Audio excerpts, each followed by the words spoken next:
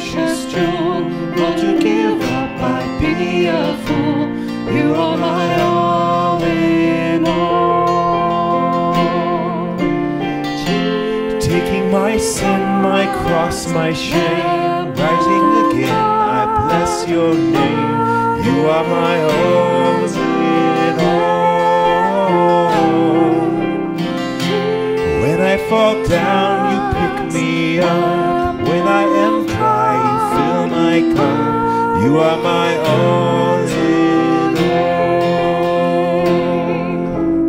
Jesus, you are my strength when I am weak. You are the treasure that I seek. You are my all in all. Jesus, seeking you as a precious jewel.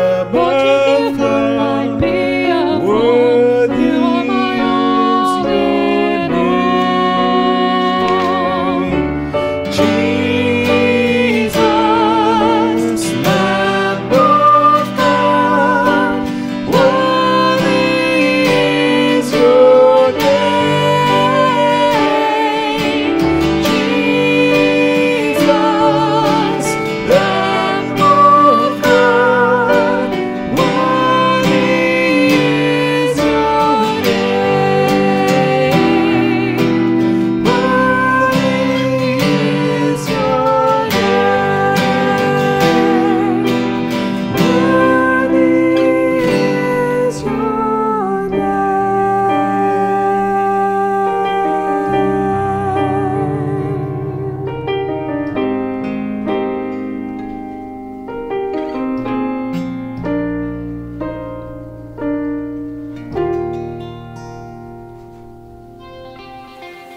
Well, good morning and welcome to Yakima Covenant Church. It's Thomas here, and I want to welcome you this morning. Before we get started into our service, there's a couple of announcements we want to make. The first one I think is really important is we have our Messiah from the Immerse series coming up pretty soon. We're going to start this on January 31st. So if you're interested in joining us in that journey of reading through the scriptures, we're going to focus on the works of the life of Jesus and just his life here as Messiah.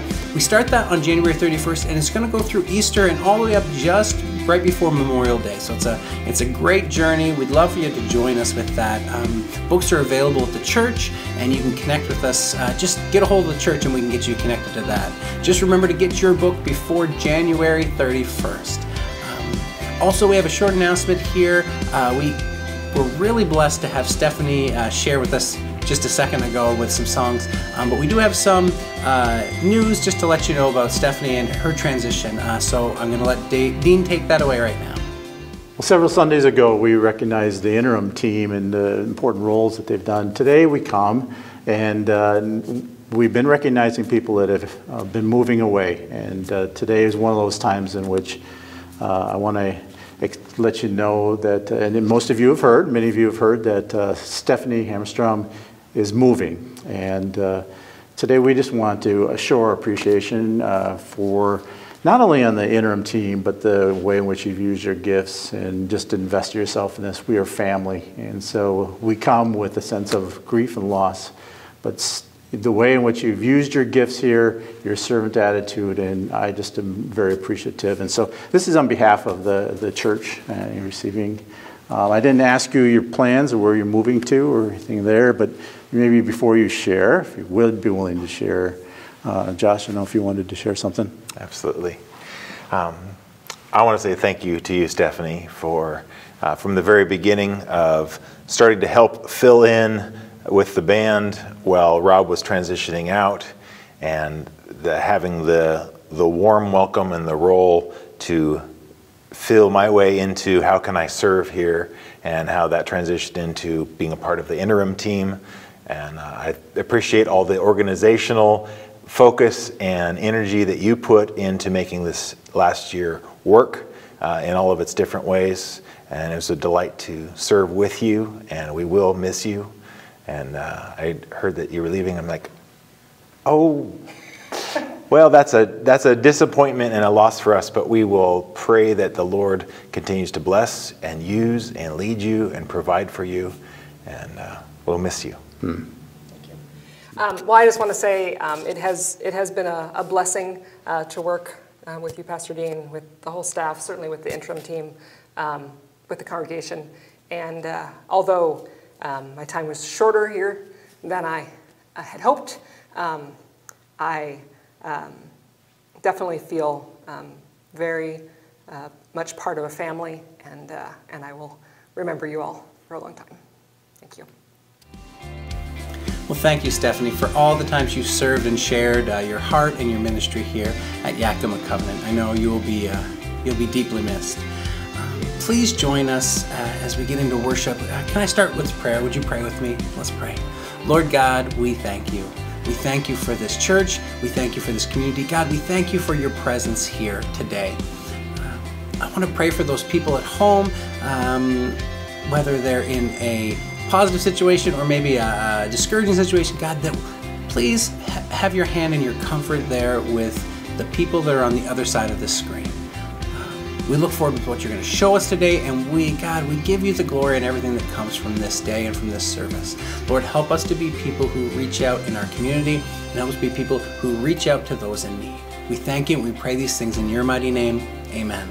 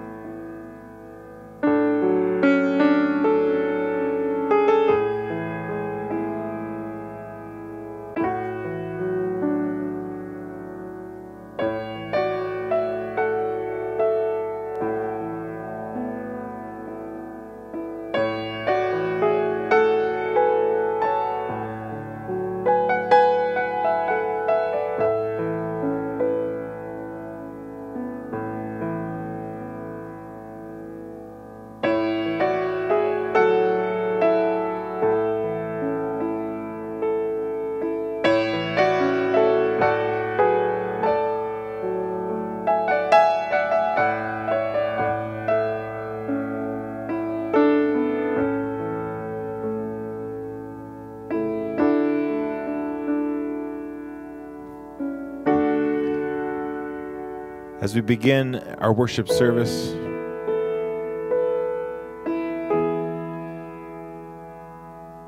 we look to Jesus, who fulfilled the prophecies that the Messiah would come to save his people. But Jesus did that not as a conquering king, but as a sacrificial lamb who laid down his life, who shed his blood. Jesus died to pay the penalty that we could not pay, to cover our sins. And he rose again on the third day, just as he prophesied that he would. I invite you to join me to singing praise to the Lamb of God who takes away our sins.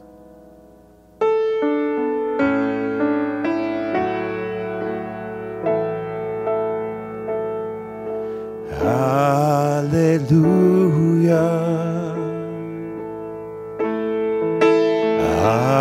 Hallelujah.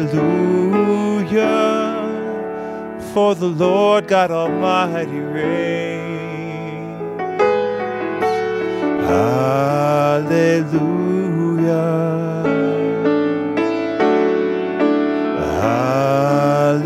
Hallelujah. For the Lord God Almighty reigns. Hallelujah.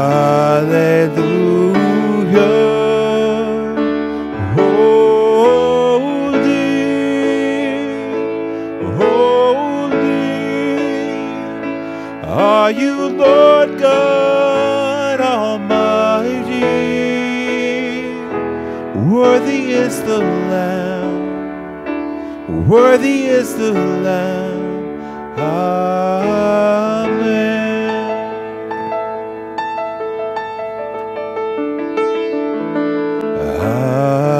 Hallelujah. Hallelujah. for the Lord God Almighty reigns. Hallelujah. Hallelujah, for the Lord God Almighty reigns. Hallelujah, holy, holy are you, Lord God Almighty. Worthy is the Lamb, worthy is the Lamb, for you are holy, holy are you, Lord God Almighty. Worthy is the Lamb, worthy is the Lamb.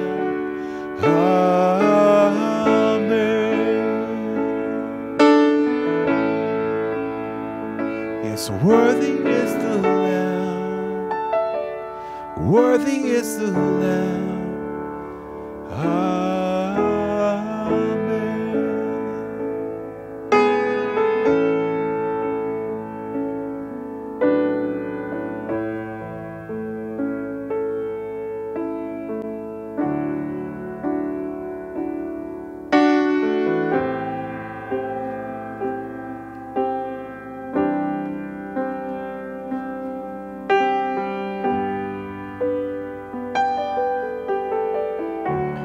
Worthy is the Lamb who was slain. Holy, holy is he.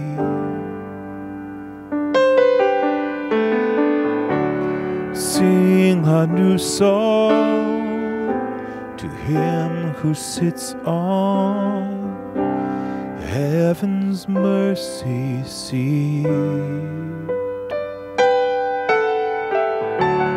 Worthy is the Lamb who was slain. Holy, holy is he. Sing a new song to him who sits on heaven's mercy seat.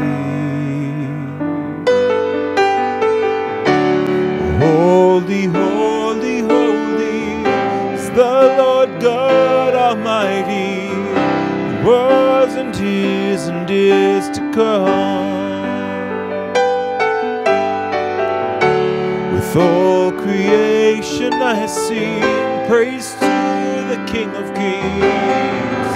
You are my everything, and I will adore you.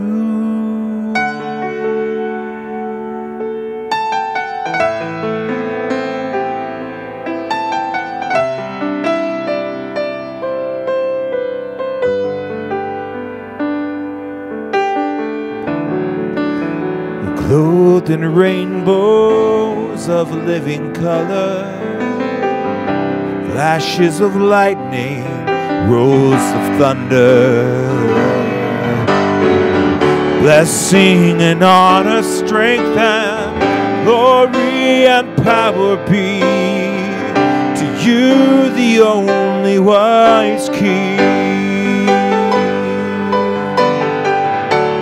Holy, holy, holy is the Lord God Almighty, who is and is to come. With all creation I sing praise to the King of Kings. You are my everything, I will adore you.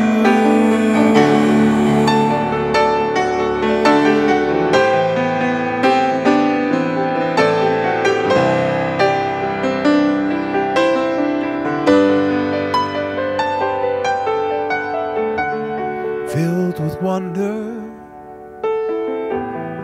awestruck wonder, at the mention of your name. Jesus, your name is power, breath and living water, such a marvelous mystery. Holy, holy, holy is the Lord God Almighty, who was and is to come. With all creation I sing praise to the King of Kings. You are my everything, and I will adore you.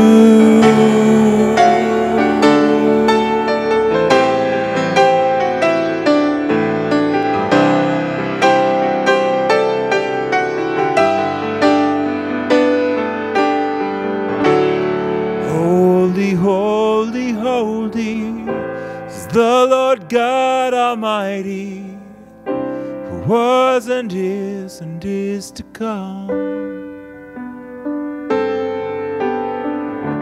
With all creation I sing praise to the King of Kings. You are my everything, and I will adore you.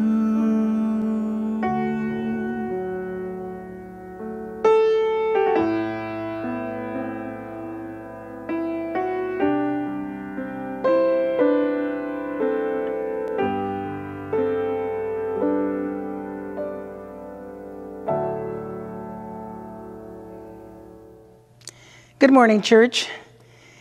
The time has come for prayers of the people, and I don't have to tell you that right now is a crucial time for prayer.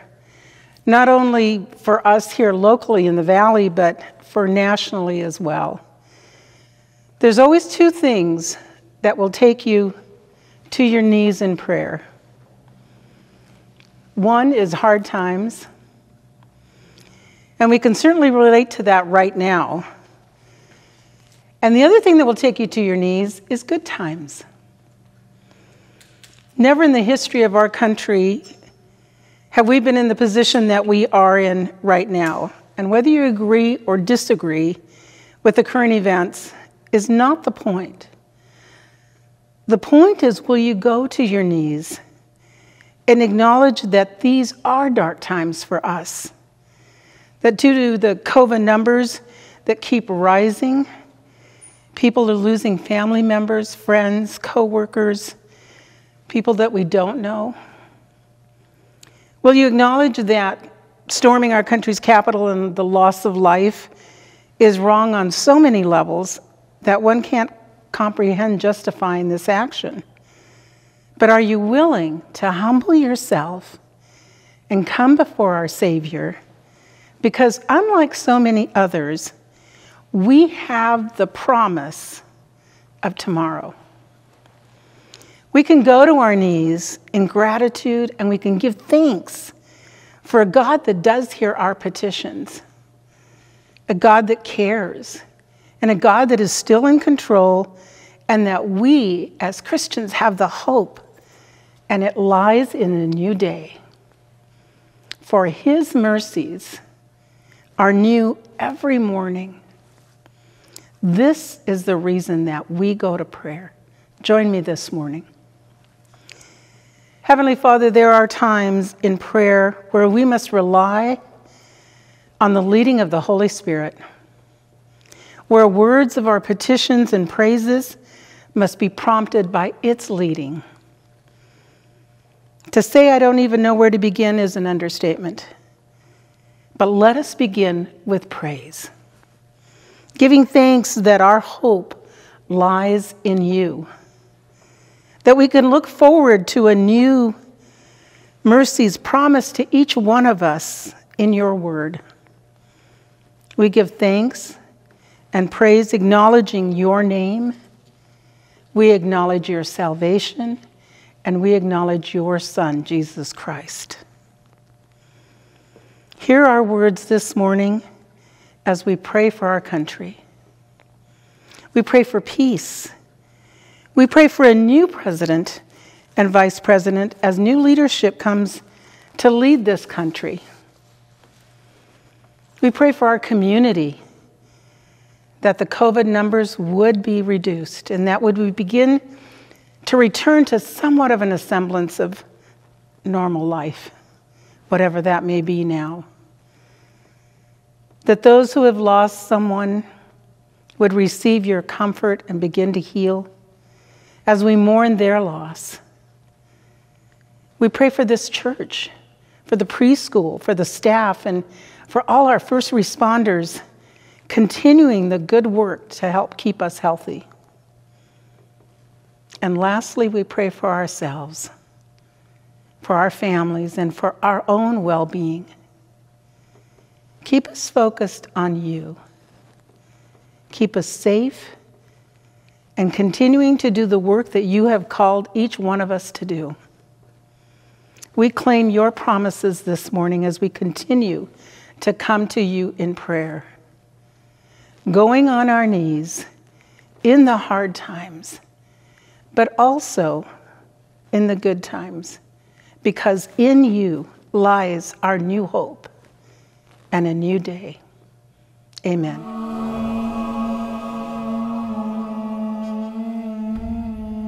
John the Baptist saw Jesus coming toward him and said, "Behold the Lamb of God, who takes away the sin of the world. He is the one of whom I said, 'A man is coming after me who ranks ahead of me, because he existed before me.' I did not know him, but the reason why I came baptizing with water was that he might be made known to Israel." John testified further, saying, "I saw the Spirit come down like a dove from heaven and remain upon him. I did not know him, but the one who sent me to baptize with water told me, 'On whomever you see the Spirit come down and remain, he is the one who will baptize with the Holy Spirit.' Now I have seen and testified that he is the Son of God." The Gospel of the Lord. Praise to you, Lord Jesus Christ.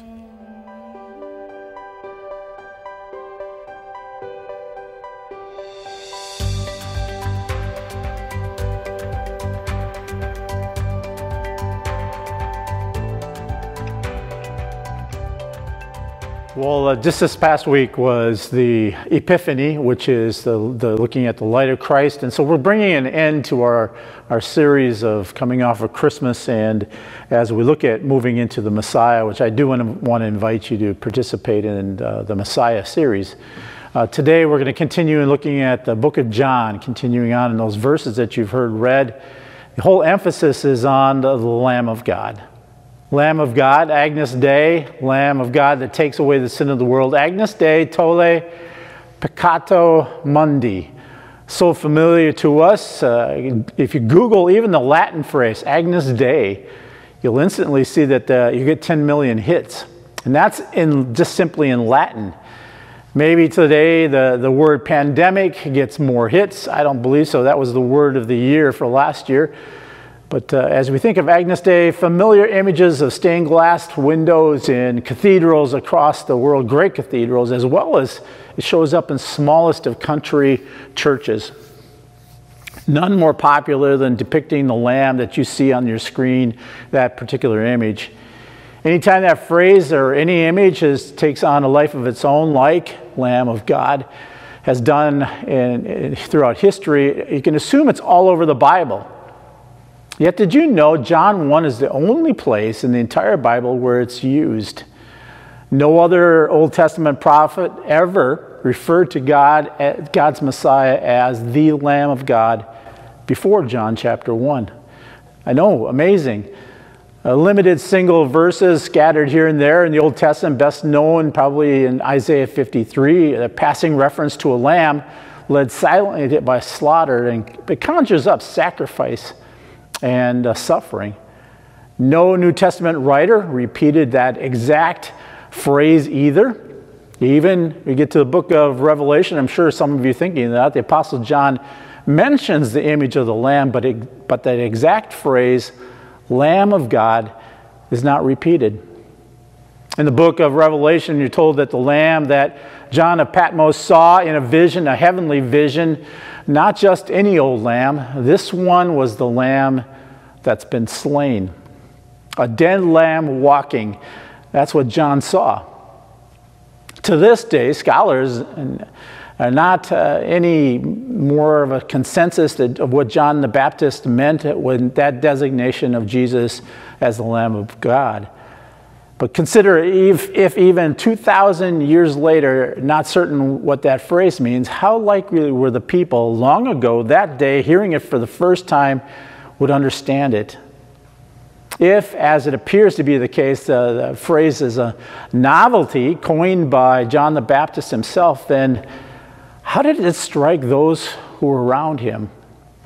People had been looking for the Messiah, but they've been looking for a king, one who would come as a warrior, as a ruler, as a hero. So calling Jesus a lamb is hardly conjure up their ideals of a Messiah. Maybe seemed downright cold or even cruel. Even today, sometimes you hear people described with animal terms or images, but 9 times out of 10, it's not very complimentary.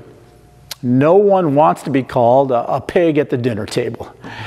If a high school boy refers to a girl as a real dog, it's not kind, but in today's culture, it'd be considered bullying. Other animal names, bullheaded, bird brain, cow, a scaredy cat, barracuda, or a pit bull. Each of them carries a certain descriptive connotation, none of them very positive. John calls Jesus the Lamb of God. Could be been perceived in a couple different ways. Lambs were often a symbol of gentleness, of meekness, vulnerability. You know, in this sense, calling Jesus a lamb was a nice thing to say, but hardly a descriptive term for a Messiah. Certainly a politician not very successful of getting elected if the people thought of him as a real lamb of a guy. And even in our day, a president that's going out to consider it a lamb would not be a very powerful name. When the stock market is doing really well, it's doing great, it's a bull market. I can't imagine investors thinking it's good news to think of it as a lamb of a market. Also in Jesus' day, because of the long history of Israel using lambs and sacrifices, there is a sense of hearing Jesus as lamb that it might strike up something at being cruel. Maybe like today, calling someone a turkey, a dumb bunny. Calling Jesus a lamb may have sounded equivalent to accusing Jesus of a little dumb or easy one to gang up on. It does make you wonder what the disciples thought when they decided to hitch up on the wagon of this particular star. Was Jesus going places, or was he going nowhere? It's interesting to think, what was it that made them make that decision? Was Jesus going places, or was he going nowhere? Whether John's title meant Jesus was very meek or destined for the chopping block, either way, it didn't seem to indicate Jesus to be a very effective person in the long run. Nice guys finish last, and sacrificial lambs just finish eventually. Yet John adds a kicker of a line, that somehow this particular lamb, like Jesus, takes away the sin of the world. So now we have an image of a lamb and a concept of sin. And since the only traditional connection between lamb and sin always involves death, clearly John was introducing this hapless lamb with a very dark theme. This isn't the kind of thing you say about someone when on their way to the top of the world's heap. It's not what you would expect of a Messiah. Not how you would describe, certainly not describe a celebrity on the red carpet, or surely it wouldn't be the first thing to say, as John the Baptist does, someone that you've just met for the first time. John could have easily have said, behold one who is going down the tubes. Behold the loser, victim, dead man walking. How odd it must have sounded. How odd it must have sounded the next day when John repeats it, letting you know it's not some foolish slip of the tongue. This certainly was who Jesus was to be, central to who he was. What an oddness of a phrase. What a wonder. What an amazing gratitude for such a Messiah. But no wonder so many of his own missed him, as the text said last week. As you read Immerse, as we join in looking at the Messiah, I don't want you to miss him either. I don't want you to miss being around him and seeing who he is. And it's so easy for us to not recognize him. Think about our culture. People in Hollywood that shower themselves with awards. In February, there's the Golden Globe Awards. In other fields, say journalism and literature, there's a Pulitzer Prize. And in sciences, there's a Nobel Prize. My favorite is Christianity Today's Book of the Year Award.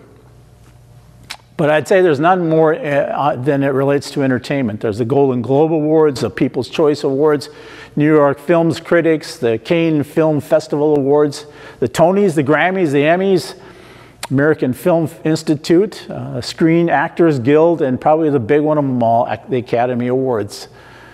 I have friends who have a big party. They look forward to watching the red carpet, all of the things that go on beforehand, the velvet ropes cording off as they come down with their new clothes on, and the bleachers are filled with spectators who have been around and waiting for a long time. The limo pulls up, depositing its precious cargo, and cheers scream as Chris Pine and Tom Hanks or Beyonce or Meryl Streep, high-profile trek of young and old, go down the red carpet, stopping at the microphones.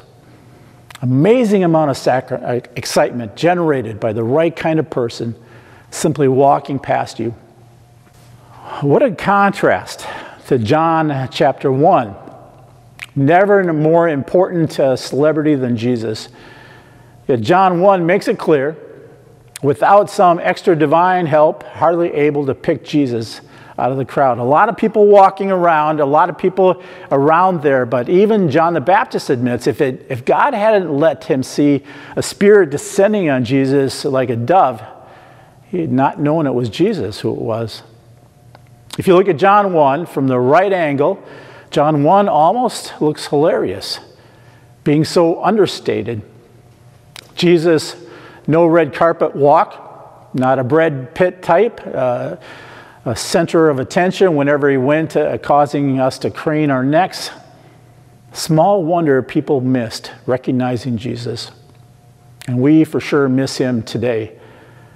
If you're getting an autograph from Julia Roberts or Leonardo DiCaprio, and Jesus brushed past us, and I think we would never see him. May even accuse him of bumping into us. Jesus' first words, though, when he speaks to them, appears in the form of an ordinary question, but an extraordinary significance. What are you looking for? John 1, verse 38. English translations obscure the meaning of the Greek. Better be translated, what are you seeking? What are you seeking after? What are you seeking? Jesus' ministry begins. Not a mighty command to silence the demon as in the book of Mark. Not a sermon to the crowds that gathered on a mountain like in the book of Matthew. Not a quotation from Isaiah proclaiming his anointing for the year of God's favor as in the book of Luke. It begins with a question. What are you seeking? What are you looking for? A question that's worth wrestling with. It's a question worth wrestling with as individuals, as families, and as a congregation. What are you seeking? What motivates you? What are you looking for? Jesus poses a question. Poses it to John's disciples who had just learned that Jesus was the Lamb of God, and yet they determined to follow him. Note the many verses for seeing. It's in the Greek, blepo in verse 29, eid in verse 29 and verse 6, theomi It's in verse 32 and 38. Ora and Idon is in 33 through 34 and verse 39. In Blepo in verse 36 and 42. The word sea translated as sea, but in many different contexts in the Greek. I think it points to the significance of a combined weight with an emphasis on Jesus' answer. He says, come and see. Come and see. The primary message of John's gospel is if you want to know, come and see Jesus. If you want to know what love looks like, come and see me. Come and see Jesus. Want to experience God's glory, be filled with bread that never perishes. Quench your thirst of living water, be born again, abide in love, behold the light of the world, experience the way, the truth, the life, enter into life everlasting. Want to know God? Come, see Jesus. Jesus offers us an invitation to change our lives. He says, come and see. I want to invite you to take up the Messiah and to read through the New Testament, opening up our eyes to humility to experience Jesus in new ways. The disciples, no idea what they were getting into. Andrew goes and gets his brother and says, come see this guy. And Jesus says, come and see. The disciples stumbled along, following without knowing where they were going, willing to follow. Discovering after the fact, as they wandered the path that it leads to grace. Jesus says, come and see. Soon you're going to taste water that turns water into wine, and watch the horrors of Jesus clearing the temples. They would see things that they never expected. They listen with amazement as to words to Nicodemus to say, you know, the Spirit of God blows wherever it wills. Good question for us. What are we looking for in the year 2021? Deep in our souls, I think we're looking for something to believe in. Something in our culture to hold on to. Something important enough to live for. Something big enough to claim our passions. I think we're looking for a challenge, a purpose. We're looking for God. I want to ask you, invite you to look beyond your screen, your computers, even your coffee cup that maybe had you this morning. God is one who makes us long for something that lasts. God draws us towards a life that even when we don't recognize what's happening. I know it's been an adventure for me, and one that I wouldn't trade for anything. Come and see. Come and see how the disciples' story begins. What a wonderful line, a great way to start a story. What a great way to start this new year. Come and see. An invitation to explore and discover, travel without knowing. Catch a glimpse of God. Come and see. Come and see what it means to hope, believe, and follow. Yakima Covenant Church, let's open our eyes, ourselves, to God. Lead Yakima Covenant into new places. Look for God, a spirit of adventure. Ask God to help us see where grace invites us.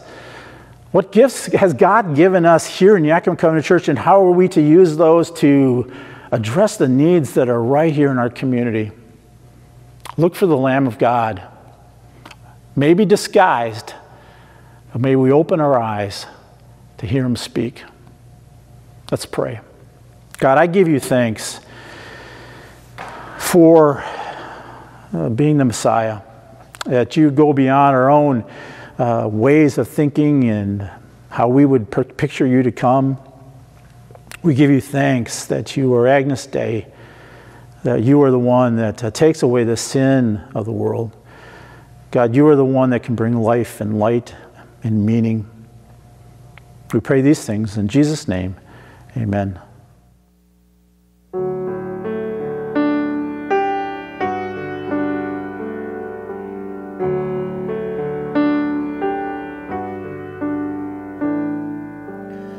We who walk in darkness deep now see the light of morning.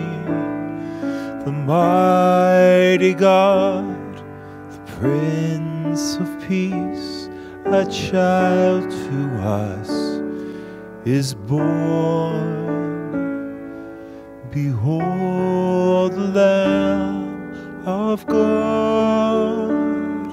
who takes away our sin.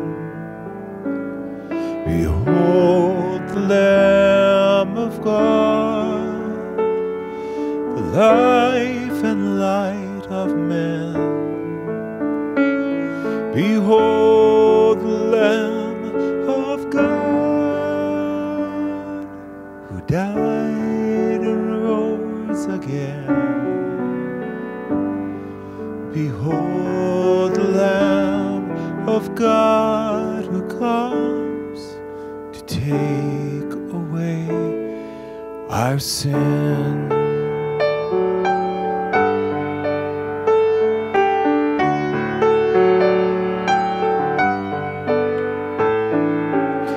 Wanders in the wilderness, oh, hear a voice is crying, prepare the way, make straight the path, your King has come to die.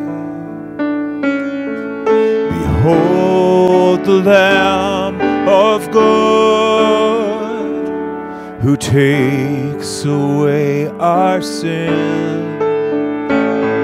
Behold the Lamb of God, the life and light of men. Behold the Lamb of God, who died and rose again. Behold the Lamb of God, who comes to take away our sin.